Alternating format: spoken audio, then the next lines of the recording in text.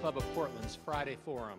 City Club is where civic-minded people come together to make Portland and Oregon a better place for everyone to live, work, and play. I'm Greg McPherson, president of City Club. Members and guests are gathered today at the Sentinel Hotel, along with all of you listening on OPB Radio or watching on Portland Community Media. The generous support of City Club's corporate and media partners enables us to put on the state's best civic programs week after week. Our media partner is Oregon Business Magazine. Our current Friday Forum sponsors are AARP of Oregon, McKinley Irvin, Iberdrola Renewables, Airbnb, and Uber. Please join me in showing our appreciation for all of them.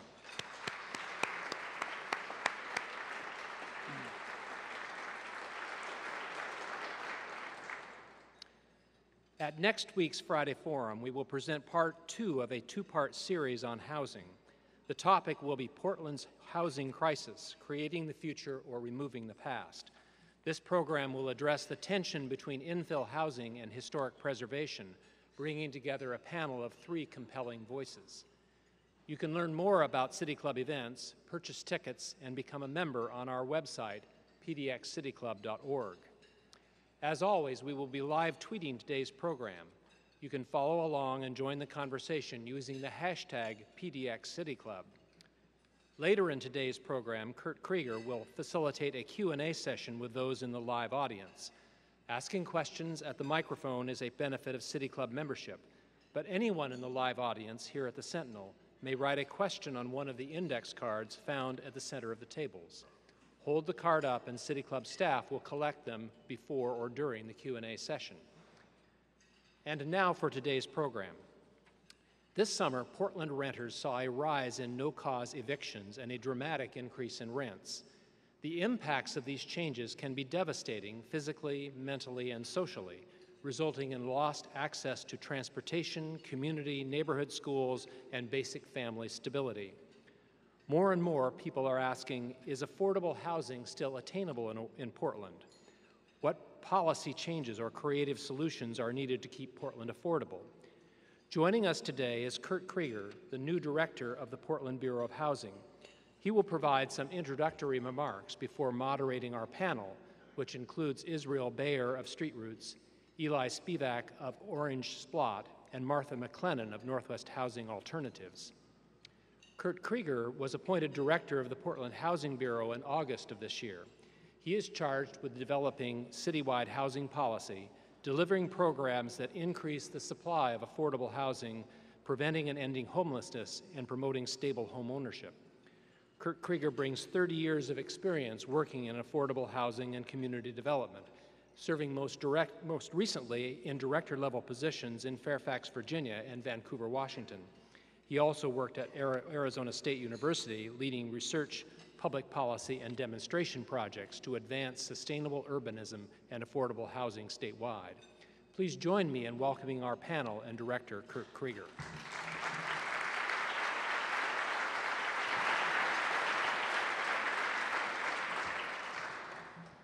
Thank you very much. It's a pleasure to be here this afternoon. I've been given a few minutes to introduce myself to the audience here at City Club. And then I'll frame sort of where I think we're going at the Housing Bureau before we engage our capable panelists in a conversation about the state of emergency with respect to housing and homelessness here in Portland. Just by way of introduction, my name is Kurt Creager. I am new to the city of Portland, but well acquainted with the Northwest. I'd like to give a shout out to some of my friends here, the Portland Bureau of Housing table, Commissioner Saltzman's table. I see former colleagues at OTAC, Inc., and some members of the Portland Housing Advisory Commission, who is instrumental in advising the Bureau and Commissioner Saltzman on policy matters. So what we love about Portland is Portland Opera. We love Northwest wines. I'm happy to be back in Portland. I've never fully understood the nomenclature of bridges in this town. I've been working in and around Portland for 30 years, and I could never figure out why the Fremont Bridge doesn't connect to Fremont Avenue. The steel bridge is a steel bridge, but there's several steel bridges. So does that mean the orange steel bridge, the green steel bridge, or the black steel bridge? And don't the other bridges have steel in them too? And is there a wood bridge that I'm supposed to know about someplace that I haven't seen lately? So I may never figure out the bridge nomenclature here, but what attracted me most to accept the challenge that Commissioner Dan Saltzman gave to me with respect to the Housing Bureau is really to take the agency to the next level of excellence. Why do I think it's a good time to take such an opportunity?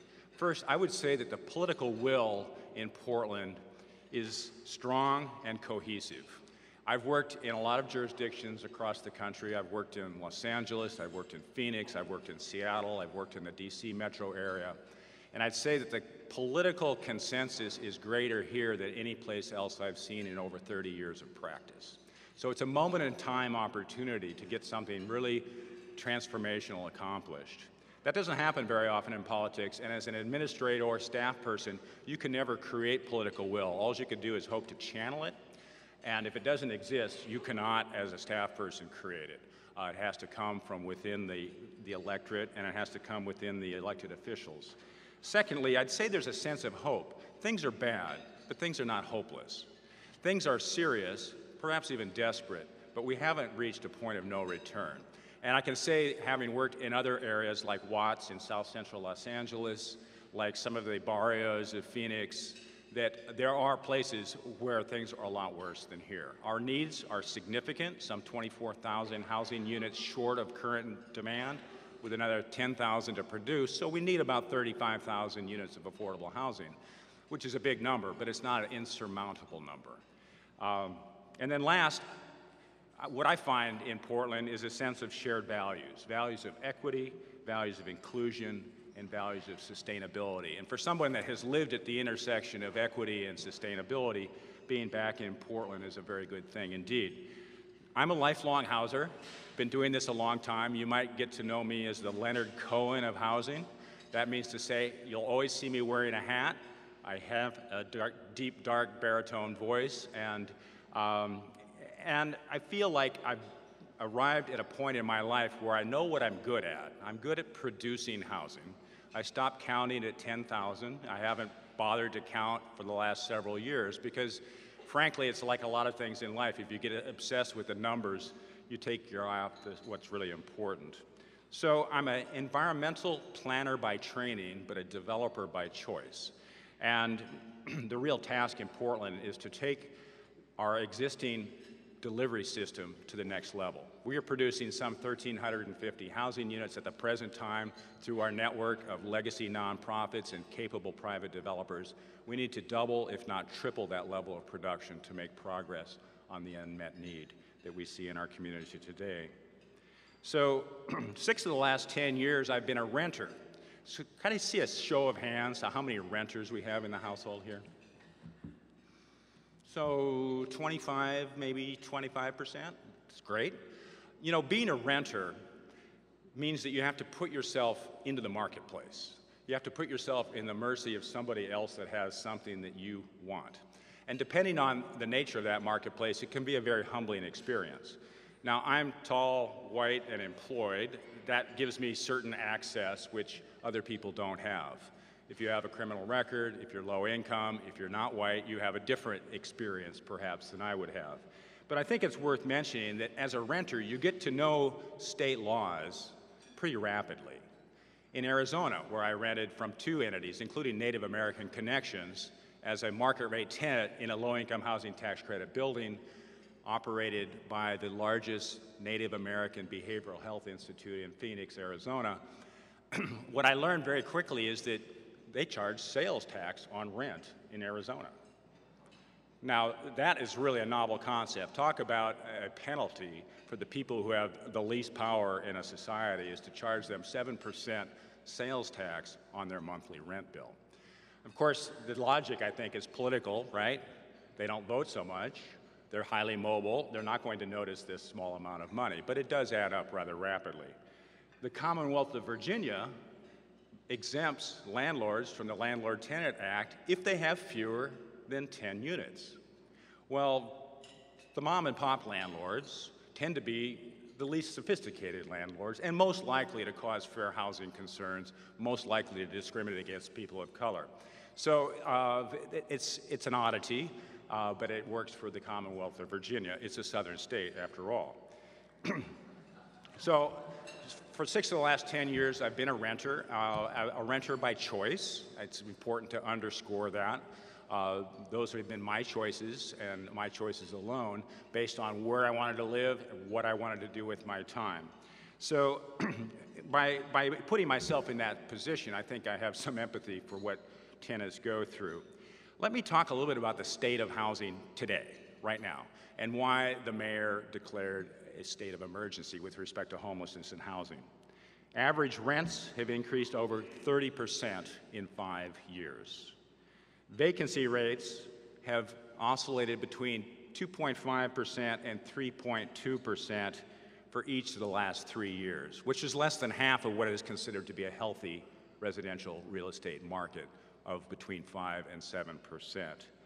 Low-wage workers saw a 5.4% decrease in inflation-adjusted salaries between 2009 and 2014.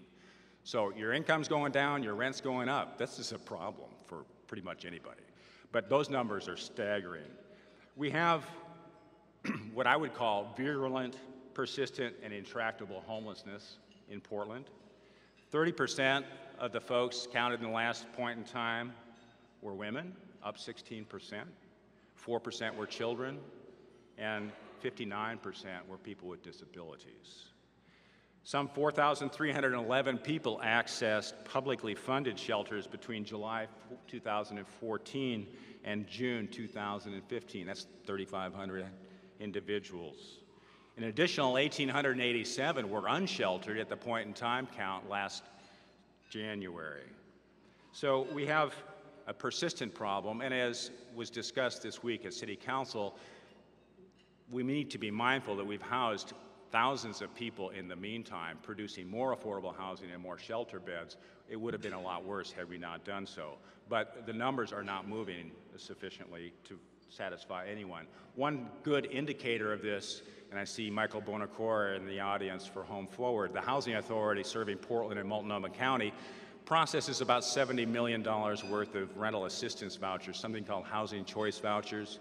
Some old school folks might call them Section 8. It's now called housing choice. It's meant to give tenants choice in the marketplace by subsidizing their rents, so they pay no more than 30% of their income for rent and utilities. So people wait years to get these things, right? And only 20 to 25% of the people who are eligible actually receive a voucher, and then they have about 90 days to find a landlord to take that voucher. If they don't find a landlord to take the voucher, they have to give it back, and it's given to the next person on the waiting list. Well, the turnback rate in 2011 was 8%, so some 91%, a little over 91% of the people were finding successful placements. They were finding rents at rents they could afford under the HUD-defined fair market rent. At present, 25% of the people are turning those vouchers back. And if you look at the East Bay, Contra Costa, California, Santa Clara, California, fewer than half of the households are actually finding places to rent with a voucher that they've waited 5 to 7 years to receive. So the turnback rate is an indicator of need, and it is a serious matter indeed. I want to, before I start asking questions of our colleagues, I'm going to ask the first question from up here. I'm going to migrate to the microphone at the chair. So it's more conversational in nature, but I do want to make sure that anyone that uses an acronym to please explain what the acronym is first before you use the term so that we don't confuse the audience here in the room or at home. And I would frame the issue by saying that in the last 10 days, the City Council, the Mayor, the Chair of the Board of Commissioners, of County Commissioners have announced about $90 million of funding for housing and homelessness. That's a huge effort, and it comes at a particularly important time. But the declaration of a state of emergency also carries with it some policy moves, some regulatory relief, because state law allows the mayor to waive certain regulatory requirements, also the governor, should she choose to declare a state of emergency. So I would ask our panelists, And I'm saying it now so that they start to think about this, because I've not given them these questions ahead of time. I would ask them to be thinking about what regulations they would waive if they were given, 3 to 5 to suggest. So as they think about that, I'm going to introduce our panelists. For the last 10 years, Israel Bayer has served as Executive Director of Street Roots, leading advocacy efforts related to homelessness and housing.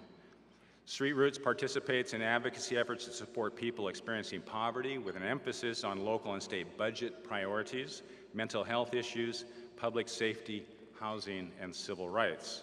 After serving as he's being joined by Eli Spevak, and Eli served on the boards of Proud Ground and Dignity Village after having worked as a construction supervisor for Habitat for Humanity.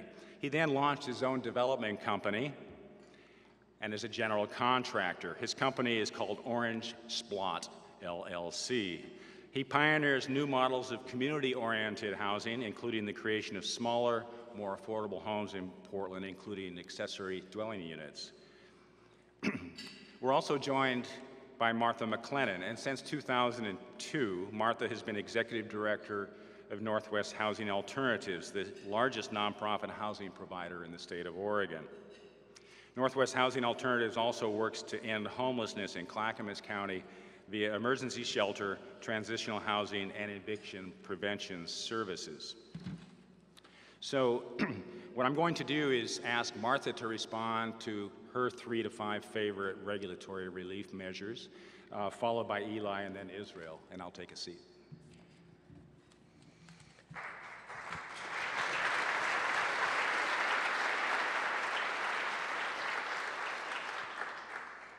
Thank you. I think the thing I would start with is the process for getting through the development review process with the city, and the need for that to be more predictable and timely.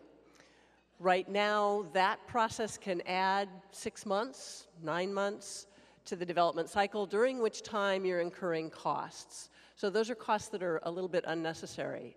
One of the things to consider is whether affordable housing should have some kind of ombudsman or gatekeeper that can help you navigate that process.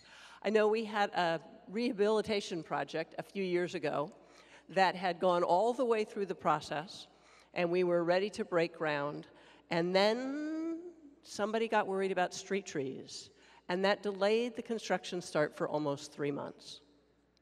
So that kind of thing could be expedited. That could be a way to help move this process along. I'll talk also just a little bit about design review. Right now, as an affordable housing developer, one of the things that we strive to do is to be welcomed into the community. And that may make us be a little bit more sensitive about design review in terms of designing things at the front end that we think will be more welcomed. If we had more confidence that we could successfully navigate the design review process, if we were more confident that we would have the support throughout that entitlement process, maybe we could simplify the designs a little bit. I don't want to create properties that don't fit into the neighborhood, that aren't good places to live, but there is a way that we may tart the projects up a little bit more than they need to be, and that adds construction costs that might be able to be avoided. So if we could have more predictability about what would be acceptable, we could design that at the beginning. We would, again, remove some of that uncertainty, have a more crisp conversation with the neighbors, and move the projects forward a little bit less expensively. That's a great question, and I'm excited that the Housing Bureau is interested in those issues, because for all the importance of affordable housing subsidy, it's still kind of winning a golden ticket to get an affordable housing unit, and we need the market sector to step up. So I think the best things we can do are to re-legalize traditional market-based forms of affordable housing. And we can look back. I'm a reluctant historian here. World War II was the last time we had a huge housing crunch in Portland in the war industry. There were things like courtyard apartments, there were things like, even in the single-family zones, homes could be divided into duplexes. That was before we created R5 zoning and swept most of the city with single-dwelling zones. And people had boarding houses. Many of those things are illegal today, and some of the housing types neighbors most appreciate are the ones from those older neighborhoods. And if you look at the zoning maps, a lot of times they're illegal to build today. So one of the lowest hanging fruits we can go for is to create a context, and the zoning code is where to do it, where we can have legal access to housing types that people already love, and they're smaller units, which we need more of, and it provides an alternative to some of the really large homes going up right now, and something in between scale, those homes in the 4+ story apartments you see in neighborhoods. So that's one approach we can take from a regulatory side. The other is, it's terrible that we have a situation where the least expensive affordable housing unit you can build is 100,000 plus, and the next step down that you can legally live in is a tent. That's a huge range there, and we need to come up with market-based options that are legal to live in between. So tiny homes are one idea for that. Eugene just passed an ordinance that allows permanent overnight sleeping, so you can legally live by permission, regulated in someone's backyard, or a church can have a parking lot. So you can just create some middle areas so people don't have to live in a tent, and there's something that they can legally sleep in on private property. There's a lot Portland can do in the state of emergency to provide that option too.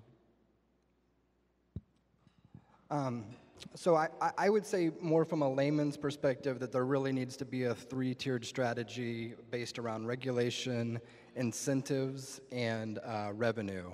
And it's really important that we have a menu of options. There's no one single size that fits all when we're talking about the housing crisis. A little historical context is we're already starting from a deficit.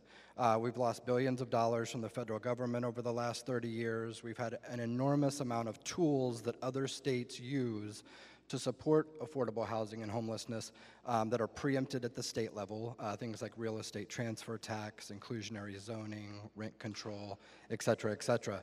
So, we're already starting with, we only have minimal options to be able to move forward, and we need a whole array of different tools to be able to use into the future. I would say that, without getting into the weeds, ultimately what we need is bold action from our elected leaders. We need bold action from our community. These issues have been something that we've been talking about for the past 30 years. I think because of the collective anxiety in our community, where the market's at, understanding that we have thousands of people sleeping on our streets that don't ever seem to go away, it's rising to the level where electeds are that may care are all of a sudden having to pay attention, not because of a simple moral question, but because it could be the first time that housing actually affects elections. And so things are going to start moving, and we want them to move. And so we need a whole array of things to be able to do that, to be able to get the ball moving. Thank you very much. For those of you just joining into OPB, I'm Creager here at the City Club Friday Forum discussing the housing crisis in Portland.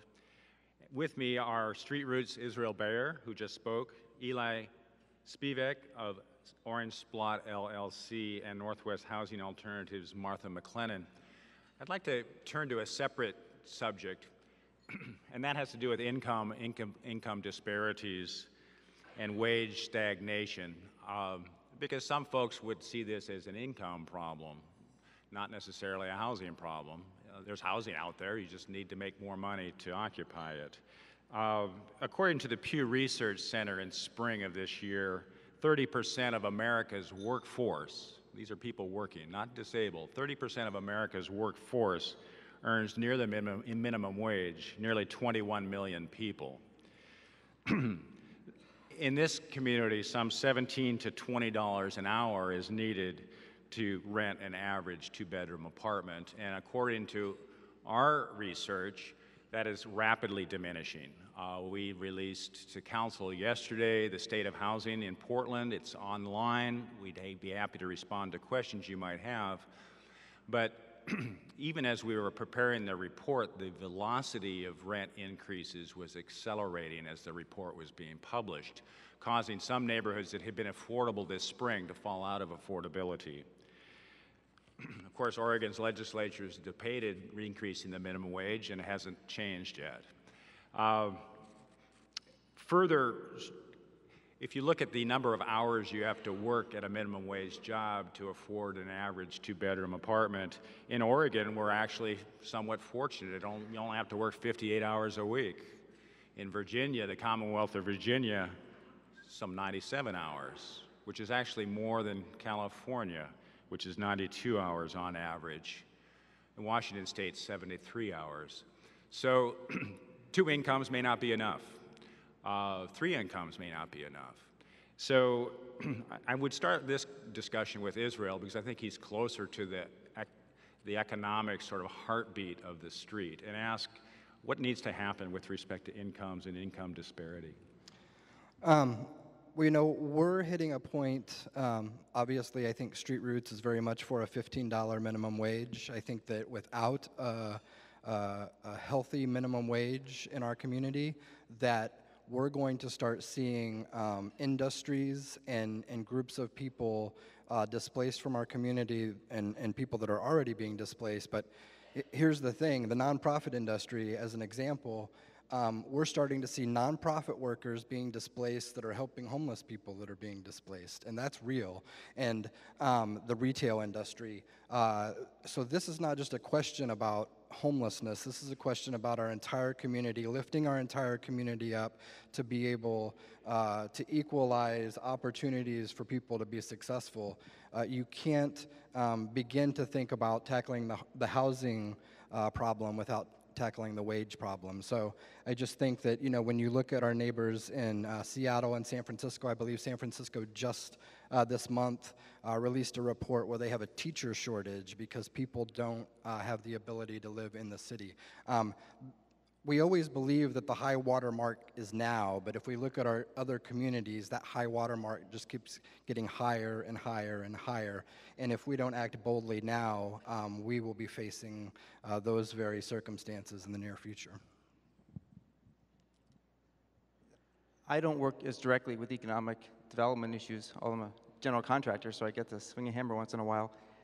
But here's what scares me, and maybe as a motivator for the affordable housing side. I mean, Portland's the 9th most expensive city in the country.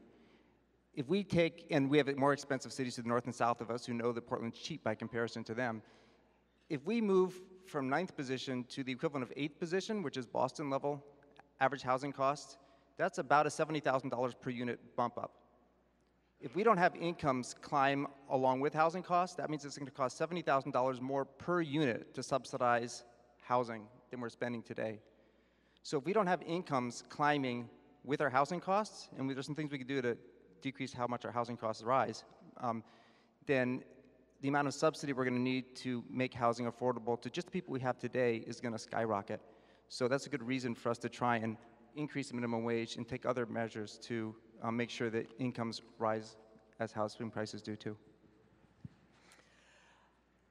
Certainly incomes are a piece of the picture. Sometimes we have this conversation of it's just an economic development problem or it's just a housing problem. It's actually both, and something that we need to focus on both sides of. My agency this year adopted a $15 minimum wage for our staff. We only had a few staff that were at a lower income than that, but set that as a new standard, and we offer full health insurance for employees who work half-time or more. So again, 2 things to kind of make sure that our own staff are not on the brink of this instability. But it's also important to look at some of the other folks in our community and what their incomes are and what that means. The average income for somebody with Social Security disability income is only $775 a month. The average Social Security for a senior that's being collected is under $1,300 a month. I looked this morning on Craigslist a little bit to see what rents were right now, and the average of the top 10 one-bedroom apartments that I found this morning was $1,022 a month. And there were only 2 of those 10 that were actually under 1,000. So when we have folks with disabilities, when we have folks who are seniors, the ability to raise those incomes is a bigger challenge, is a challenge at the federal level, and one that has not been addressed in a way that keeps pace with inflation. I'd like to talk a little bit more now about production. I mentioned that we have about 1,350 units in our current development pipeline. These include extremely low-income units financed with tax increment and with federal funds, as well as low-income housing under 80% of median income, and increasingly some properties that are of a mixed income nature, where you might mix market rate units with below market rate units. And if we were to triple production, obviously it would require more resources, but it would also require perhaps a different way of doing business. And I think it's worth calling that question. What would the role of private developers be to help satisfy that need? What would the role of neighborhoods and neighborhood associations be to satisfy that? And what would the role of community development corporations be in that effort?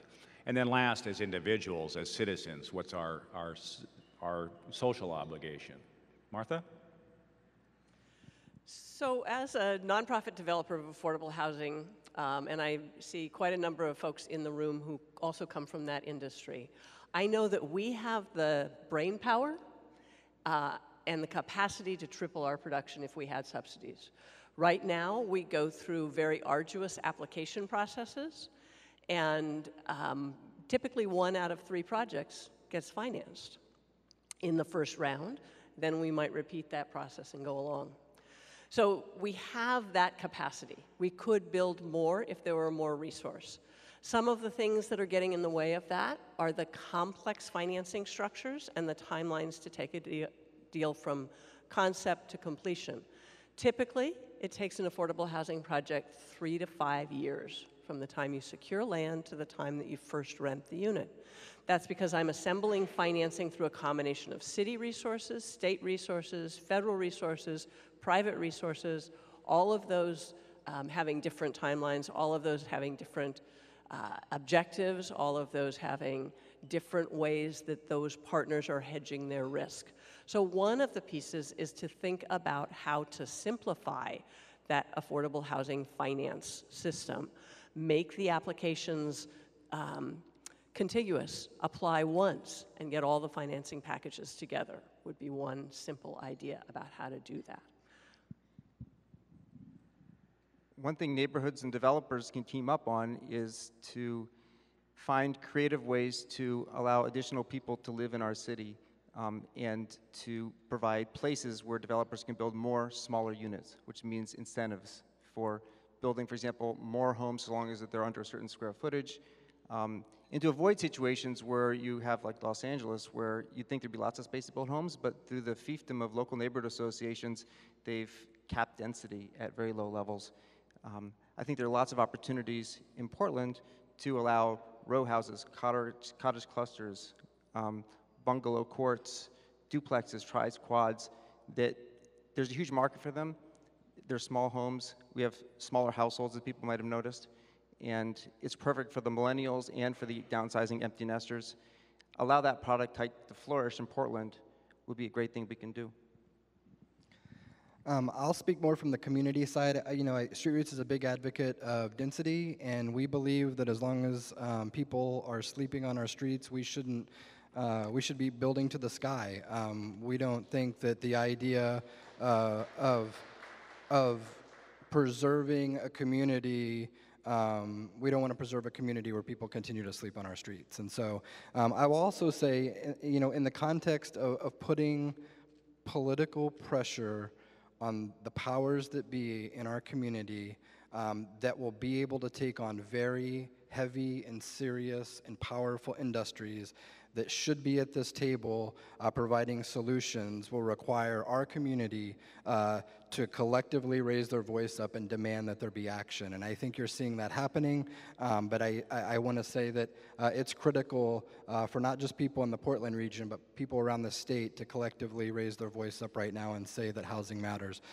We know through the Welcome Home Coalition, which is a coalition of 105 organizations region-wide, that we need at least $50 million annually additionally to the money that we're already investing to be able to begin to chip away at this. So we need a long-term permanent solution of revenue for housing. Without that, we cannot tackle this problem, and now is our time, and it's our time to go big. I'd like to remind, for those of you just tuning into OPB, that I'm Kurt Creager here at the City Club during our Friday forum discussing the housing crisis in Portland. Joining with me is Israel Bayer of Street Roots, Eli Spevak of Orange Splott LLC, and Northwest Housing Alternatives, Martha McLennan. I'd like to talk a little bit now about authenticity. And one of the things that attracted me to Portland, having lived in other places, including Seattle, is Portland's different. It has a different feel. And it can be explained maybe in a lot of different ways. San Francisco had an earthquake, Seattle had a fire. There's nothing older in either one of those two cities that predates the fire or the earthquake. Well, Portland didn't have either. So we've got a lot of old buildings that didn't have to survive such trauma. But the neighborhoods are also different. There's a quote that I really like from Ada Louise Huxtable, who at the time was the architecture critic for the New York Times. And she made it in reference to Seattle, but I think it could apply to Portland. She said, "It's such a lovely city, I wonder why they're tearing it down." You look around Portland, you see cranes everywhere. You see cranes on the Central East Side. Throughout the Pearl, we've got a thicket of cranes. I tried to get up to the Abigail at the Fields, and about every street was blocked off, and I'm not quite sure how people get around town these days. It's difficult, and things are changing, but it's also changing in the neighborhoods. We're seeing the infill occurring on small lots. We're seeing lot splits. We're seeing accessory dwelling units at a great rate, some over 300 this year alone, and due in part because of a city policy to waive system development charges. And yet there's concern about losing the character of neighborhoods, losing the authenticity of Portland. And I think in part the demolition tax that's been proposed by Mayor Hales tries to capture that value, tries to direct that value to a public good. But I'd like people to reflect a little bit about how we can grow with grace, how we can keep our authentic Portland character without just becoming another city on the West Coast in a seismic Pacific subduction zone prone to earthquakes. How do we keep what's special about Portland? How do we keep what we came here for intact? Martha? I'm born and raised in Portland, third generation, and have an incredible fondness for this community. I think in large part the authenticity comes from the sense of community, and I think we can increase the density and still have that sense of community. It is about sensitive design and development. I think one of the dynamics that we have right now that feels so shocking is that we had a period of time during the recession where nothing was built. And then all of a sudden, we have this wave of these 3- and 4-story buildings. We kind of missed the thing in between, which is that process, that natural process that cities go through of doubling their density over a few decades. So I think while we're feeling that shock right now, in the long term, I think this development process is not going to change the character of the community. We still will have that sense of neighborliness. We still will have that sense of connection to our commercial districts, to our schools, to other aspects of the community that give us the strength that we have in Portland. One of the things that I noted was that in the homeless school count came out today. And statewide, we have almost 16,000 children who are doubled up in the housing. Again, in my look on Craigslist this morning, I saw a 2-bedroom apartment that was notable to me because it was advertised as sleeping 7. Now I can think about 4 in a 2-bedroom, maybe 5 in a 2-bedroom, but 7 in a 2-bedroom is different. So part of the risk we have by saying we want the physical structures to look the same, but the density is increasing, is that we're creating some of the negative impacts that we're fearful of by increasing the density. 7 people in a 2-bedroom apartment is creating a parking issue, is creating a transportation issue, is creating a school issue. If that was in accessory dwelling units, if that was in converting things into duplexes, if that was providing a little bit more density on corners or closer to the arterials, I think that would be a better way to accomplish what we need to do. I think the best thing we can do to save our beautiful older homes in our great neighborhoods is to give them some more economic value in some other way. So one example is I know of example of an 11-bedroom home in North Portland with 1 person living in it. You could have 11 people living in that, except you'd violate our household definition law on the books in Oregon. There are examples of homes that they could easily be divided into 2 units, and that would give it more economic value, and therefore less likely to be scraped. There's some laws on the books, if it's a landmark historic building, that you can actually do internal divisions, but that only applies to a handful of structures in our city. That could be expanded to older homes in general. But I think we all should be aware of the immaculate conception model of development. I mean, those bungalows we love right now were oftentimes fought when they were built because they were replacing older homes. So the idea that that never happens is a product of the moment. And it's easy to be allured to think that this never happened before. Well, those very homes that people are trying to protect right now were oftentimes fought when they were built because development's a messy business. It made money for people 90 years ago just like it makes money for people today. So it's really good to have that perspective, I think. You know, I would just say we're all for preserving authentic neighborhoods, but there's no use in preserving a neighborhood when you have tens of thousands of people of color being displaced from those neighborhoods and poor and working class people that can't afford to live in those neighborhoods.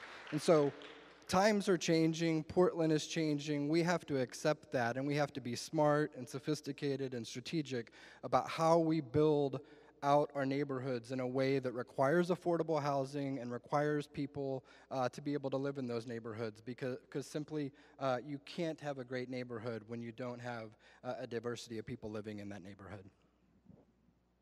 So this is a good time to start to segue to audience questions. And I'm going to remind folks that they're listening to City Club Fridays, a forum discussing the housing crisis in Portland with Israel Bayer of Street Roots, Eli Spevak of Orange Splott LLC, and Northwest Housing Alternatives, Martha McLennan. We have a question and answer portion of the program. If you have a question on our index card, please hold it up so city staff can collect it from you, and they'll present it to me.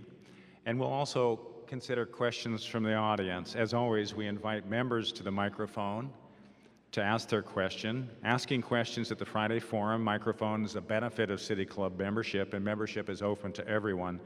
Before asking your question, please identify yourself as a City Club member and ask your question in 30 seconds or less. Also, I'll be reading at least one index card question. Thanks very much. We have a question here. Hi, my name is Christina Branham, and I'm a Civic Associate with the City Club of Portland. One thing I have not heard mentioned today is the state of the no-cause evictions that are happening en masse. As I'm sure all of you know, the Community Alliance of Tenants has asked for a 1-year moratorium on no-cause evictions. I'm sure you know that families are finding themselves with as little as 30 days to find a new home in a very, very tight rental market. So is a moratorium like this realistic? And if not, what other measures can we take to protect tenants from displacement? Absolutely. The rental market right now is very tight. We talked about it floating at around that 2% to 3% level. At 2%, that means that somebody is already standing in line ready for that unit, and the vacancy is simply the amount of time it takes to clean the carpets, wash out the refrigerator, maybe put some new paint up. It's a very low vacancy rate. People are really struggling with that. Having a longer length of time to find replacement housing is critical.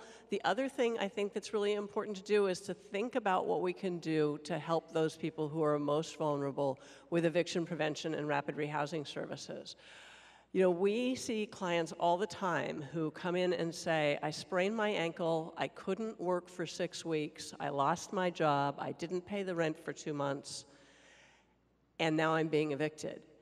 I can step in, provide a couple months of rent assistance, they're ready to be back to work, and they're stable, and they don't create that whole cycle of homelessness, which is incredibly costly for us as a community and costly for that individual family.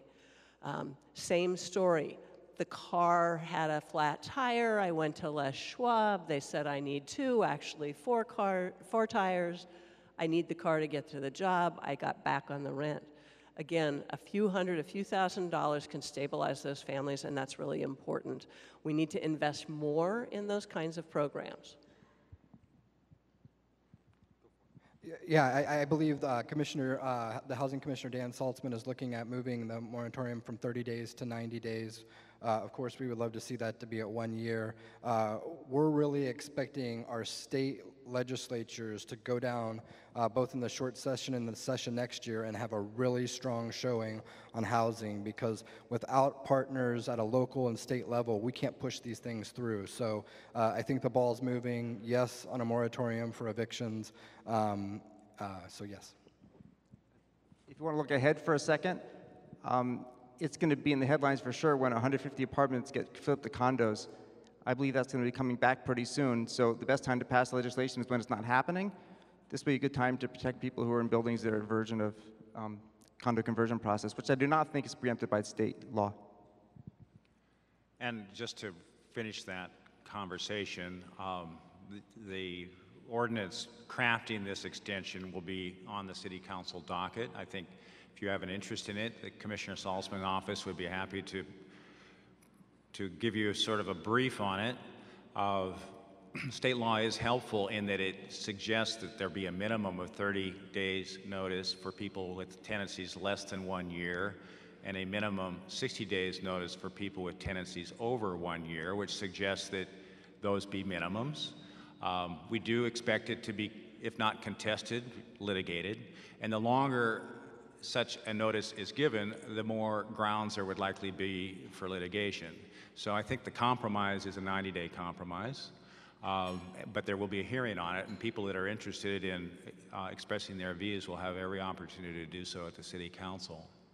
I have a question on a card that I'm going to ask. How is the city addressing the impact of Airbnb on our housing crisis? Does the housing state of emergency warrant greater vigilance and enforcement on the restriction of short-term rentals? And will the city level threaten fines against Airbnb? And what I can tell you is what I heard stated Wednesday is that the mayor has joined Commissioners Salzman and Commissioner Fish as the third vote to allocate the already appropriated Airbnb revenue to help provide more housing, which is news. It's news as of Wednesday. That's currently $1 million a year, and should it be perhaps a growing market, it could be more in due time. Any other comments here from folks about Airbnb? And I know that it's been published in the local press about sort of whether or not it's being abused or not. You know, we've talked mostly about Portland today, but across Oregon, affordable housing is a problem. There's probably a 100,000 unit shortage. And in tourist communities, the Airbnb problem is really exacerbating that in those communities where places that had been occupied by folks who worked in those communities, lived in those communities, and are now part of the vacation rental business are making that shortage even worse. Any other comments on that subject? Or shall we go to another? Good. I would like to suggest, and this will be discussed at City Council, but with a reliable revenue stream of $1 million a year, should the City Council like to bond against that revenue stream, you could sell a $10 million bond backed by the dedicated revenues of Airbnb. It would require you to dedicate those revenues for the term of the bond. Portland could be the first city in North America to provide bond financing in that manner. And I think it's worth exploring, frankly, given our emergency.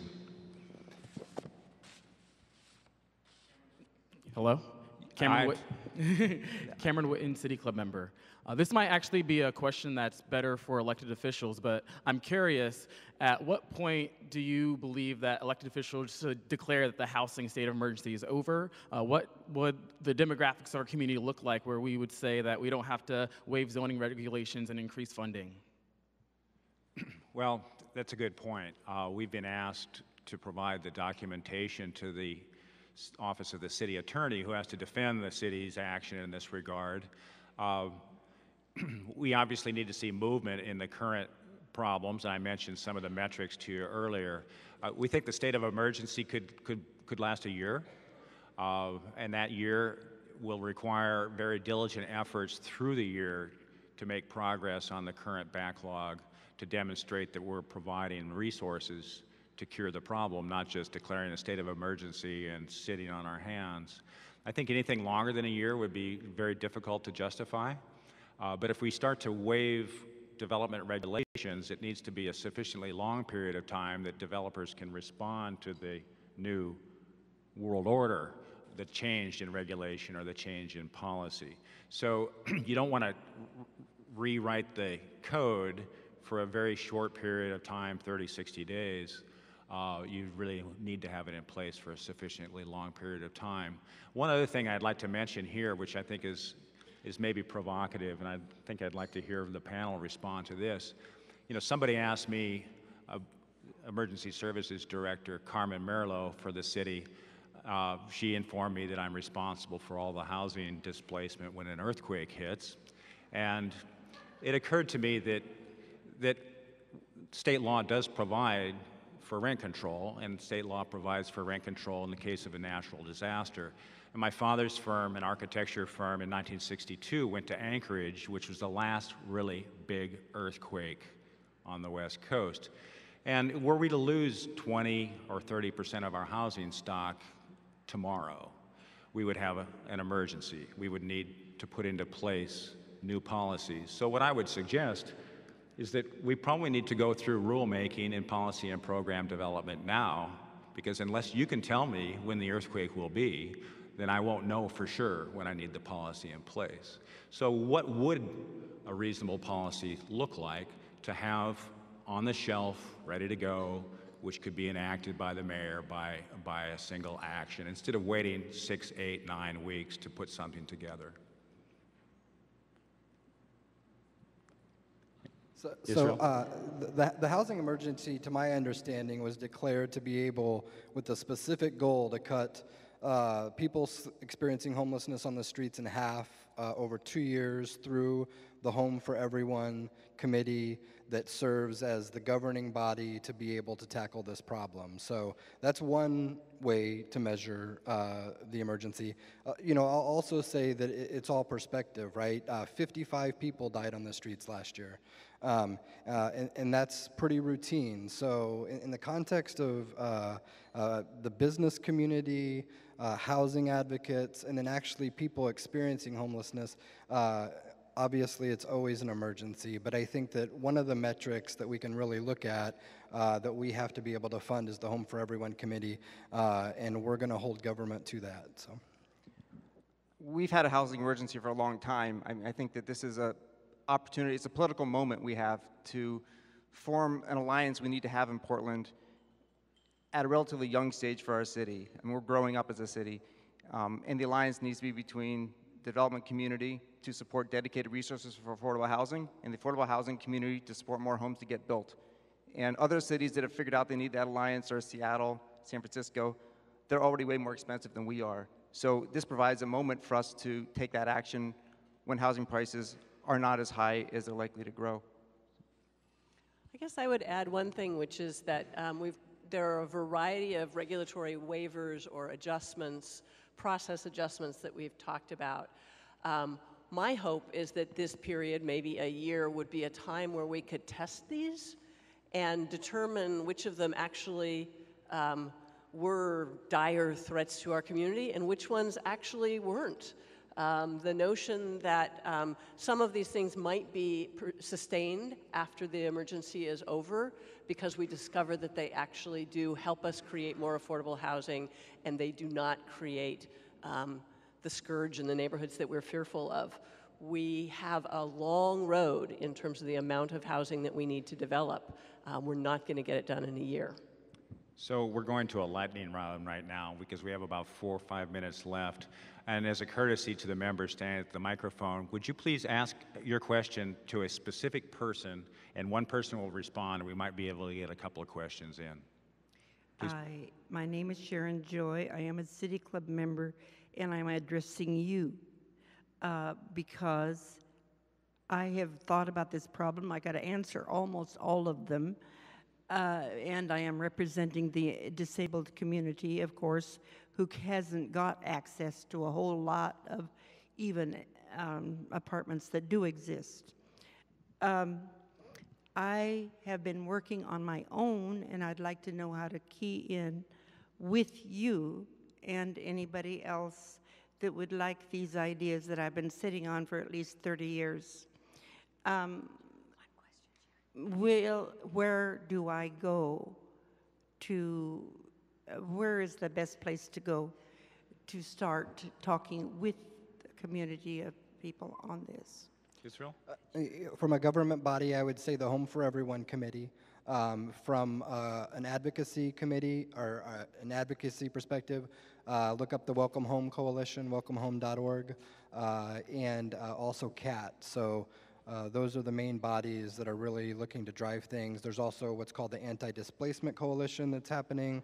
I'm sure that there are others, but there are 3 or 4 groups out there that are driving this conversation, and there's ways for you to get involved. The Housing Bureau also prepares the annual Fair Housing Plan for Multnomah County, and we're in the midst of doing that now. So anything that you have that has to do with disability access, we'd be happy to integrate that into our fair housing planning efforts. Next question. Kurt Wabering, member. What would it take to require that market rate housing developers include a percentage of their housing as affordable?